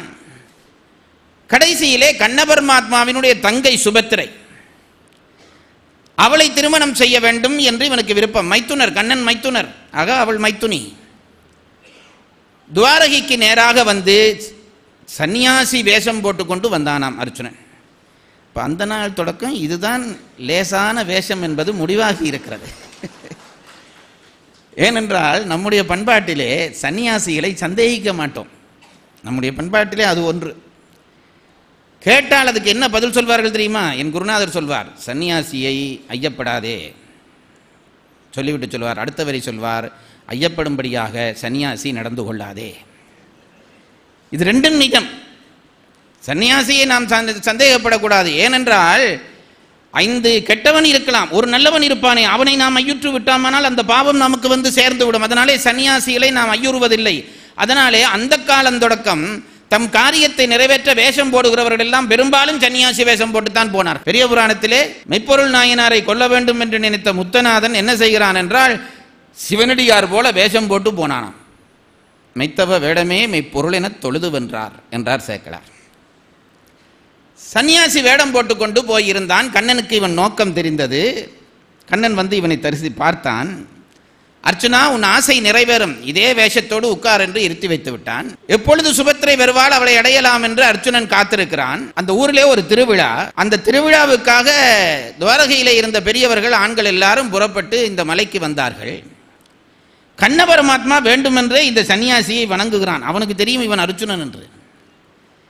டிராமா பண்றதுன்னு முடிவு பண்ணிவிட்டா சேர்ந்து பண்ண வேண்டியது தானே. அவன் வணங்கினான். கண்ணன் வணங்கினோனே இவன் பெரிய சன்னியாசி என்று பலராமன் வணங்கினான். எல்லாரும் வணங்குகிறார்கள். அர்ஜுனனுக்கே கொஞ்சம் கூச்சமா இருந்திருக்கும். எல்லாரும் வணங்கி இவர் பெரிய சன்னியாசியா இருக்கிறாரே என்று இவரிடம் வந்து உபதேசம் கேட்டார்கள். இவன் இப்பதான் தீர்த்த யாத்திரையா பல கோயிலுக்கு போயிருந்தான். எல்லா கோயில் பற்றிய மகிமையும் எடுத்து விட்டான். விட்ட உடனே இவர்கள் நினைத்தார்கள், இவர் பெரிய சன்னியாசி தான், இத்தனை கோயிலை பற்றி சொல்லுகிறாரே, கோயில் வரலாறு சொல்லுகிறாரே, இந்த தீர்த்தத்துக்கு இருக்கிற மகிமை சொல்லுகிறாரே என்று பலராமனே மயங்கி போனார். இந்த சன்னியாசியை தக்கபடி ஒரு இடத்திலே வைத்து பாதுகாக்க வேண்டுமே, எங்கே வைப்பதென்று பெரியவர்கள் கூடி ஆலோசித்தார்கள். கண்ணன் வாயே பேசாமல் இருக்கிறான். பலராமர் சொன்னார், ஒரு சன்னியாசியை தக்கபடி பார்க்க வேண்டுமானா நம் தங்கைக்கென்று தனிக்கூடம் அமைத்து கொடுத்துருக்கிறோம் அல்லவா, சுபத்திரை அரண்மனையிலேயே இவளை வைத்து சுபத்திரையே இவருக்கு உபச்சாரம் பண்ண வைப்போம் என்றான். பாலுக்கு பூனையை காவல் வச்சது போல கண்ணனை கொண்டு அர்ச்சுனனை கொண்டு போய் அர்ச்சுன சன்னியாசியை கொண்டு போய் வைத்தார்கள். அங்கே சுபத்திரைக்கும் அவளுக்கும் இடையிலே காதல் உண்டாயிற்று. தகுந்த ஒரு நேரம் பார்த்து ஒரு தேரையை ஓட்டி கொண்டு வரும்படி சுபத்திரையிடம் சொல்லி அந்த தேரிலே ஏறி அர்ச்சுனன் சுபத்திரையையும் கூட்டி சென்றான். அவள் வயிற்றிலே பிறந்தவன் தான் அபிமன்யு என்கின்ற பெரிய வீரன். 3 மனைவியரையும் 3 குழந்தைகளையும் அர்ச்சுனன் தீர்த்த யாத்திரையிலே பெற்றுக்கொண்டான். தீர்த்த யாத்திரை முடிந்து அர்ச்சுனன் வந்து சேருகிறான். பழையபடி இந்திரபிரஸ்தத்துக்கு வந்து சேருகிறான். எல்லோரும் மகிழ்வோடு வாழ்கிறார்கள். ஒரு நாள் கண்ணன் வருகிறார். இங்கே வந்த கண்ணனோடு அர்ச்சுனன் அந்த நகரத்திலே, இந்திரபிரஸ்தம் அதற்கு முன்பு அதற்கு காண்டவ பிரஸ்தம் என்று பெயர். அந்த பெயர் வந்ததுக்கு காரணம் காண்டவம் என்கின்ற ஒரு பெரிய கானகம் அங்கே இருந்தது. மிகப்பெரிய காடு. எப்பவும் காட்டு ஓரத்திலே, ஆற்றோரத்திலே, மலையோரத்திலே நடப்பது மனிதர்களுக்கு மகிழ்ச்சி. கண்ணன் வந்தவுடனே அர்ச்சுனனையும் கூட்டிக் கொண்டு கண்ணன் அந்த காண்டவ என்கின்ற அந்த வனத்தின் ஓரமாக நடந்து போனார்கள். ஒரு கல்லிலே உட்கார்ந்து 2 பேரும் பேசுகிறார்கள். அப்பொழுது ஒரு கிளப் பிராமணர், ஜோதி வடிவான ஒரு கிளப் பிராமணர் வந்து இவர்களை தொழுதார். யார் என்று தெரியவில்லை. நீங்கள் சுவாமிகளே, நீங்கள் யார், என்னை ஏன் வணங்குகிறீர்கள், முதியவராக இருக்கிறீர்களே என்று கண்ணனும் அர்ச்சுனனும் கேட்டார்கள். அந்த பிராமணர் சொன்னார், நான் தான் அக்கினி தேவன். எனக்கு நீங்கள் ஒரு உதவி செய்ய வேண்டும். அந்த உதவியை உங்களிடம் யாச்சகமாக பெறுவதற்காக வந்திருக்கிறேன். ஆச்சரியப்பட்டார்கள் கண்ணனும் அர்ச்சுனனும். நாங்கள் உதவி செய்ய வேண்டுமா? என்ன உதவி செய்ய வேண்டும்? அப்போ அக்கினி பகவான் தன் துன்பத்தை சொன்னான். இந்த உலகத்திலே ஒரு பெரிய அரசன் இருந்தான். அந்த அரசனுக்கு யாகம் செய்வதிலே எல்லையில்லாத விருப்பம். எப்பொழுதும் யாகங்களை, அந்தணர்களை வைத்து யாகங்களை செய்து கொண்டே இருப்பான். அவனுடைய அந்தணர்களுக்கு அது ஒரு பெரிய வேலையாய் போய்விட்டது. தொடர்ந்து யாகங்கள் செய்வதனாலே யாகப்புகை கண்ணிலே பட்டு அவர்களுக்கெல்லாம் கண்ணிலே பழுது வந்து விட்டது. இவனுக்கோ யாகத்திலே இருக்கிற ஆசை தீரவில்லை. நாங்கள் எல்லாம் யாகம் முதலியவற்றை விட்டதுதான் இந்த பிரபஞ்சத்திலே இன்றைக்கு பஞ்சபூதங்கள் கொந்தளிப்பதற்கு காரணம். முறைப்படி செய்கிறவர்களும் இல்லை, செய்விப்பவர்களும் இல்லாமல் போய்விட்டோம். யாகங்களை செய்ய வேண்டும் என்ற அந்த விருப்பம் கொண்ட அந்த அரசன் என்ன செய்தான்? 100 ஆண்டுகள் நடக்கக்கூடிய ஒரு யாகத்தை செய்ய வேண்டும் என்று முடிவு பண்ணினான். ஏற்கனவே செய்கிறவர்கள் கண்கட்டு போய் கிடக்கிறார்கள். போய் அந்தணர்களிடம் கேட்டான், எனக்காக அந்த யாகத்தை செய்து தர முடியுமா என்று கேட்டான். அவர்கள் அஞ்சினார்கள். அரசனே, தொடர்ந்து யாகங்கள் செய்து எங்கள் கண்கள் எல்லாம் நோய்வாய்ப்பட்டு விட்டன, அந்த யாகத்தை எங்களாலே செய்ய முடியாது. இவனோ விடாமல் கேட்டான், எல்லாரிடமும் கேட்டான், எனக்காக இந்த யாகத்தை செய்ய மாட்டீர்களா? அவர்கள் சொன்னார்கள், இந்த சலிப்பிலே சொன்னார்கள், நீ போய் சிவனை கேள், அவர்தான் செய்து தர வேண்டும் என்றார். இவன் அந்த வார்த்தையை வெறும் உபச்சார வார்த்தையாக இல்லாமல் அது உண்மையாக எடுத்துக்கொண்டு சிவனை நோக்கி தவம் செய்தான். அவனுடைய கடுமையான தவத்தை மெச்சி சிவன் காட்சி கொடுத்தார். என்னப்பா வேண்டும் உனக்கு என்று கேட்டார். சுவாமி, எனக்கு நீங்கள் யாகம் செய்து தர வேண்டும். சிவன் சிரித்தார். நீ ஒன்றும் கவலைப்படாதே, யாகம் செய்ய வேண்டியவன் நான் அல்ல, நான் யாகத்துக்கு எஜமானன். உனக்கு யாகம் செய்து தருவதற்காக நான் துர்வாச முனிவரை சொல்லி நியமிக்கிறேன். ஆனால் அதற்கு முன் ஒன்று, நீ 12 ஆண்டுகள் பிரம்மச்சரியம் கடைபிடிக்க வேண்டும். அந்த 12 ஆண்டுகளும் நீ அக்கினி வளர்த்து பிரம்மச்சரியம் கடைபிடிக்க வேண்டும். இவன் சம்மதித்தான். அப்போ சிவபெருமான் சொன்னார், அக்கினி வளர்ப்பதானால் சாதாரண அக்கினி வளர்ப்பதென்று நினையாதே. அக்கினி பகவானுக்கு இந்த 12 ஆண்டுகளும் நெய்த்தாரை வார்த்து நீ அக்கினி வளர்க்க வேண்டும். நெய்த்தாரை என்றால் ஏதோ நாம விடுறது மாதிரி துளி துளியா விடுறதா நினைக்காதே. பாரதத்திலே சொல்லுகிறார்கள், ஒரு யானையினுடைய தும்பிக்கை அளவான நெய்த்தாரை 12 ஆண்டுகளும் தொடர்ந்து விடப்பட வேண்டும் அக்கினியிலே. நீங்க அதை கொஞ்சம் கற்பனை பண்ணி பாருங்க. யானை தந்தம் இவ்வளவு இருக்குமா? யானை தும்பிக்கை, அந்த தும்பிக்கை சைஸ்ல நெய் தொடர்ந்து 12 ஆண்டும் வழிய வேண்டும். அதை அக்கினிக்கு விட வேண்டும். நீ பிரம்மச்சாரியம் கடைபிடிக்க வேண்டும். மனதிலே உறுதி கொண்டவனுக்கு இதெல்லாம் ஒரு சின்ன விஷயமாயிற்று. அவன் சொன்னான், நான் செய்கிறேன் என்றான். சரி, போய் செய்துவிட்டு வா, நான் துர்வாசரை ஒழுங்கு பண்ணி தருகிறேன், உன் யாகம் நடக்கும். வந்து இவன் பிரம்மச்சாரியத்தை கடைபிடிக்கிறான். அக்கினி அரசன் அல்லவா, நினைச்சா வந்திருக்கும் போல இருக்கு நெய். அந்த யானை துதிக்கை சைஸா நெய் வார்க்கிறான். 12 ஆண்டுகள் நெய் வார்த்தான். அவனுடைய நோக்கம் நிறைவேறியது. யாகத்தை முடித்தான். அவனையும் அவனை சார்ந்தவர்களையும் சொர்க்கத்துக்கு அனுப்பி வைத்தார் சிவன். இதில் பிரச்சனை, இதை சொல்லுகிறான் அக்கினி பகவான். சொல்லிவிட்டு சொன்னான், அவன் தன் நோக்கம் நிறைவேறுவதற்காக பிரம்மச்சரியம் கடைபிடிப்பதற்காக யானையினுடைய துதிக்கை சைஸிலே நெய்த்தாரை வார்த்தான். அதை நான் தான் குடித்தேன். 12 ஆண்டுகள் அவ்வளவு நெய்யும் குடித்ததாலே எனக்கு உடம்பு சுகீனமாகிவிட்டது. கொலஸ்ட்ரால். 12 ஆண்டுகள் இவ்வளவு நெய் குடித்தா கொலஸ்ட்ரால் வராமல் என்ன பண்ணும்? அக்கினிக்கு கொலஸ்ட்ரால். என் உடம்பு தளர்ச்சி உற்று விட்டது அர்ச்சுனா, கண்ணா, அதை நீக்க வேண்டும். பிரம்மனிடம் போய் வழி கேட்டேன். என்னுடைய உடம்பு இயல்பாக இல்லை. 12 ஆண்டுகள் யானை தும்பிக்கை அளவிலே நெய்த்தாரையை விழுங்கியபடியால் உடம்பு இயல்பாக இல்லை. பழையபடி அதற்கு சக்தி ஏற்றுவது எப்படி என்று பிரம்மனிடம் கேட்டேன். பிரம்மன் சொன்னார், காண்டவம் என்று ஒரு வனம் இருக்கிறது. அந்த வனத்துக்குள்ளே தீய அரக்கர்கள் இருக்கிறார்கள், தீய ஜந்துக்கள் இருக்கின்றன. ஒரு ஜந்தையும் விடாமல் நீ முடிந்த அளவு அந்த காட்டை எரித்து விடுவாயானால் உனக்குள்ளே இருக்கிற அந்த அக்கினி இல்லாமல் போய்விடும், அந்த நெய்யினுடைய பாதிப்பு இல்லாமல் போய்விடும். இப்பவும் டாக்டர்ஸ் அப்படித்தானே சொல்லுகிறார்கள், கொலஸ்ட்ரால் வந்தால் வேகமாக வேகமாக நடந்தால் என்ன நடக்குது? உடம்பில் ஹீட் வருது. ஹீட் வந்தால் கொலஸ்ட்ரால் அங்கே உறிஞ்சிப்பட்டு போகும். இதை வேற எனக்கும் சொல்லுகிறார்கள். நான் அக்கினி பகவான் மாதிரி இல்லை, பரவாயில்ல, அதை இருந்துட்டு போட்டும்ட்டு விட்டுட்டேன். அதனாலே எனக்கு இந்த காட்டை எரிக்க வேண்டும். கண்ணன் சொன்னான், அதற்கு என்ன, நீ போய் எரிக்க வேண்டியது தானே என்று. அங்கே தானே பிரச்சனை இருக்கிறது. அந்த காட்டுக்குள்ளே தச்சன் என்கின்ற ஒரு நாகம் இருக்கிறது, கொடிய நாகம். அந்த நாகம் இந்திரனுக்கு நண்பன்.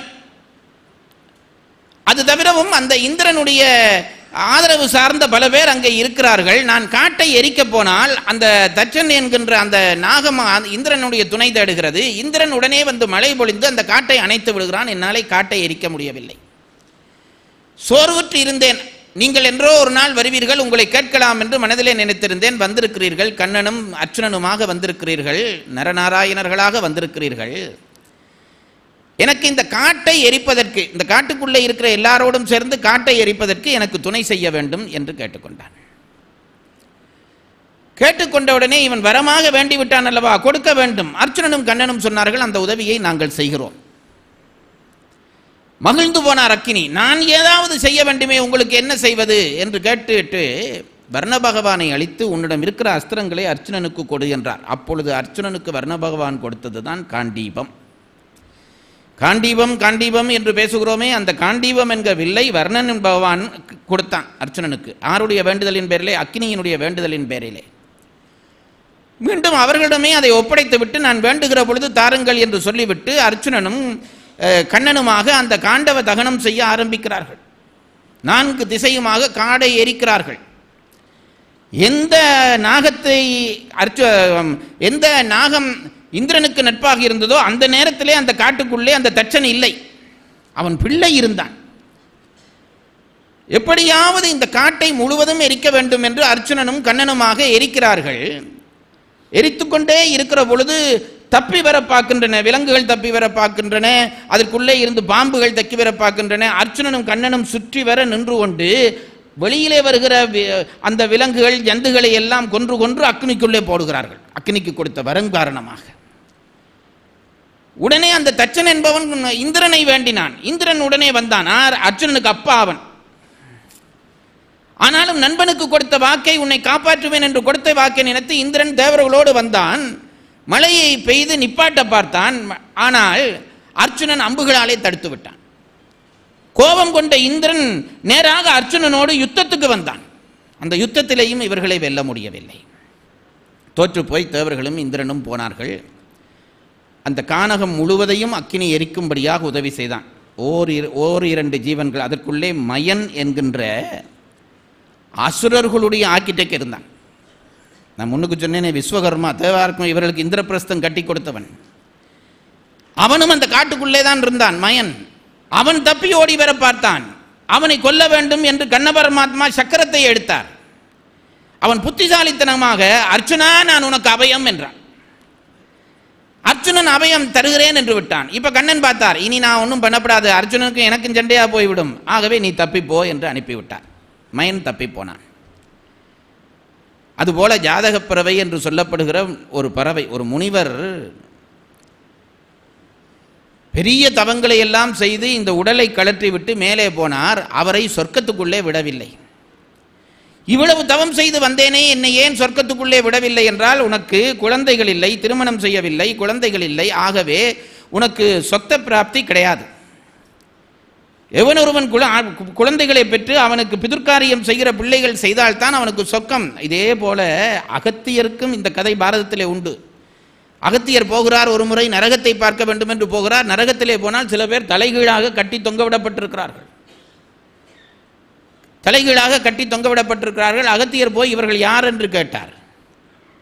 அங்கே நின்றவர்கள் சொன்னாங்க, உங்கள் மூதாதையர் தான் இவர்கள் என்றார்கள். என்ன பெற்றதுக்கு இந்த பெரிய தண்டனையா? இவர்களை ஏன் கட்டி தொங்க விட்டிருக்கிறீர்கள் என்று கேட்டவுடனே அங்கே இருந்தவர்கள் சொன்னார்கள், நீங்கள் இந்த சந்ததியிலே வந்தவர், நீங்கள் இவர்களுக்கு பிதுர்காரியம் செய்ய திருமணம் செய்யாமல் பிதுர்காரியம் செய்யாமல் இருக்கிறீர்கள், அதனால்தான் இவர்களுக்கு இந்த சொர்க்கத்திலே இடமில்லாமல் நரகத்திலே தொங்குகிறார்கள் என்ற உடனே அகத்தியர் போய் ஒரு அரசனுடைய மகளை திருமணம் செய்ததாக பாரதத்திலே கதை உண்டு. நீங்கள் எல்லாம் என்ன ஒரு இரக்கமாக பார்க்க வேண்டாம். அப்போ உங்கள் மூதாதையரெல்லாம் தொங்குறார்களா என்று நீங்கள் பார்க்குறது தெரியுது. எனக்கு ஒரு அண்ணன் கல்யாணம் பண்ணி நல்லபடி பிதுர்காரியம் பண்ணுகிறான். இப்போ இந்த முனிவனுக்கும் போனால் அந்த பிராப்தி இல்லை என்று சொன்ன உடனே திருமணம் செய்து ஒரு குழந்தைகளை உண்டாக்கி கொள்ள வேண்டும் என்று திரும்பி வருகிறார். உலகிலே அதிகம் அழுந்த விருப்பம் இல்லை, சுலபமாக வாழ்ந்துவிட்டு போக வேண்டும் என்று நினைத்தார். அப்போ இந்த ஜாதக பறவைகளிலே ஒரு பறவையாக மாறுவோம் என்று தன்னை ஒரு பறவை எடுத்துக்கொண்டு ஒரு பெண் பறவையை திருமணம் செய்கிறார். அது 4 முட்டை போட்டு குஞ்சு பொரிக்கிறது. இதை விட்டு இவர் வேறொரு பெண்ணிடம் போகிறார். அதுக்கும் இந்த கானகத்துக்குள்ளே இருக்கிறது. கானகம் எரிய தொடங்கினோடனே அந்த தாய் பறவை பதறியது. குஞ்சுகளிடம் ஓடி வந்தது. ஐயோ, காடு எரிகிறதே, உங்கள் அப்பாவும் பக்கத்திலே இல்லையே, நான் தாயாகிய நான் என்ன செய்வேன், உங்களை எப்படி காப்பாற்றுவேன் என்று கதறியது.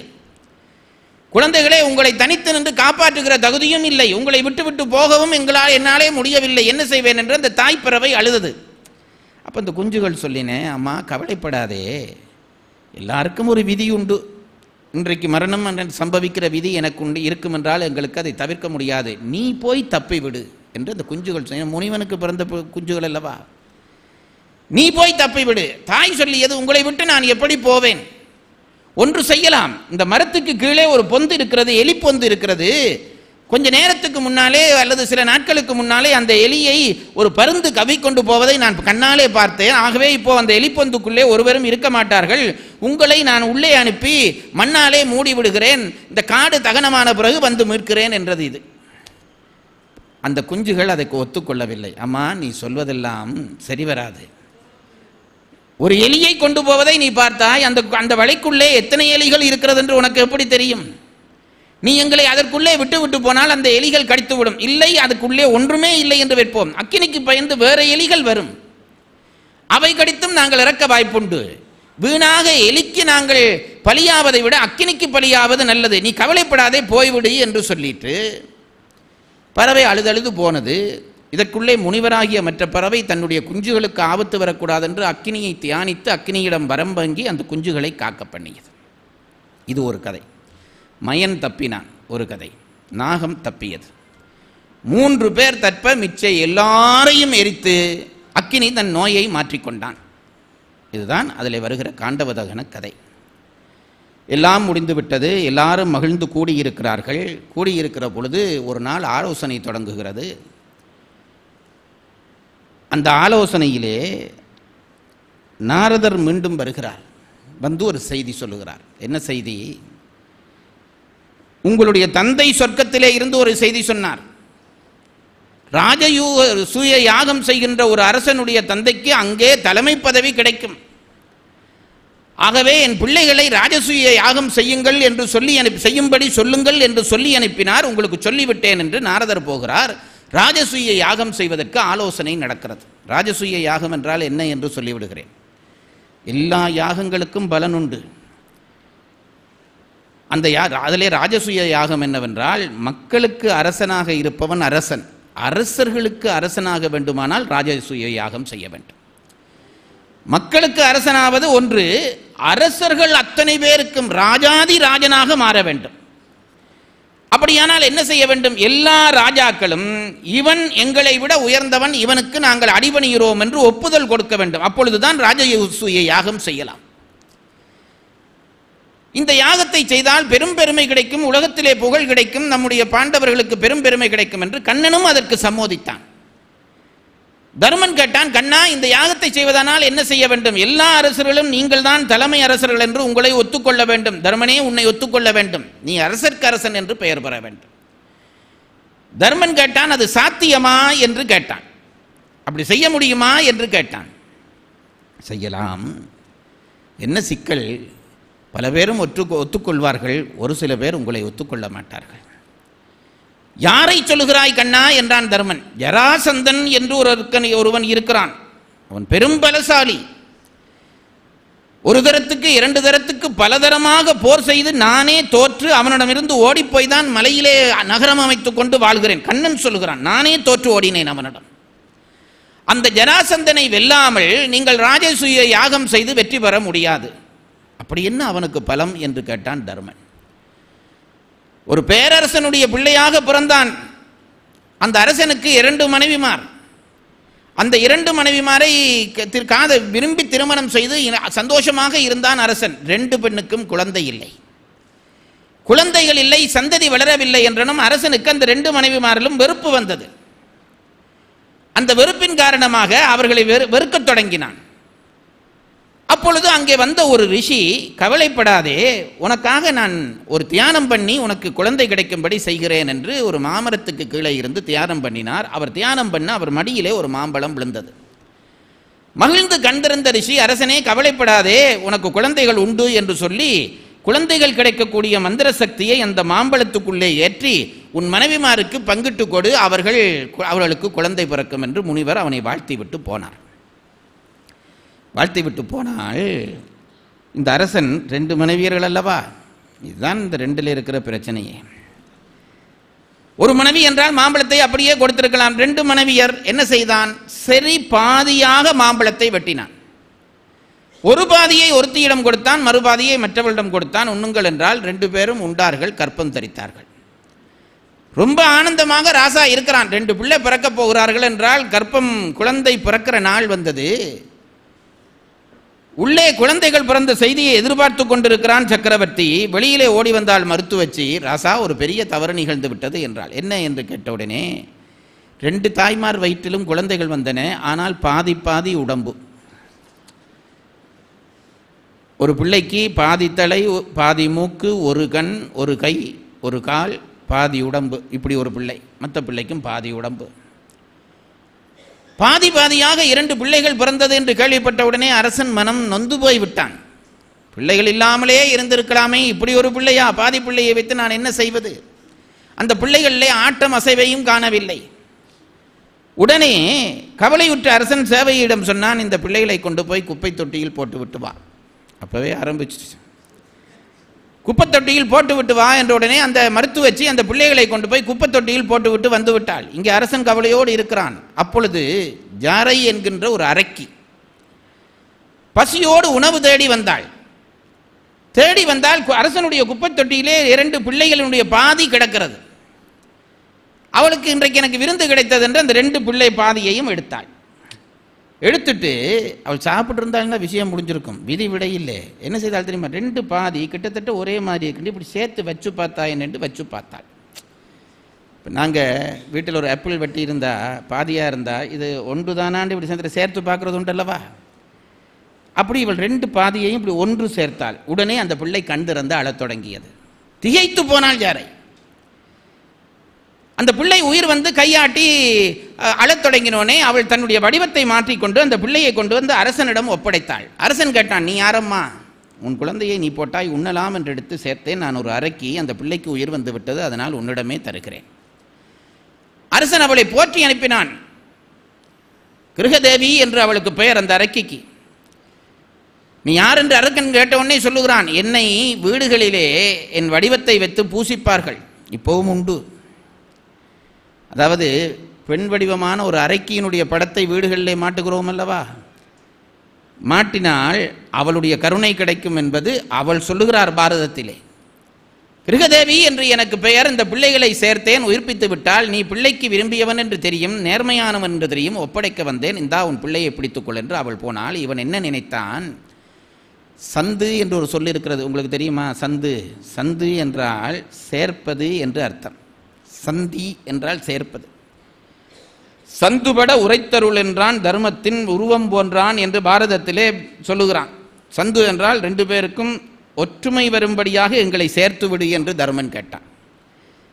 சந்தியிலே நிற்கிறான் என்று சொல்கிறோமே, சந்தி என்றால் என்ன தெரியுமா? 2 வீதிகள் வந்து சேருகிற இடம் சந்தி.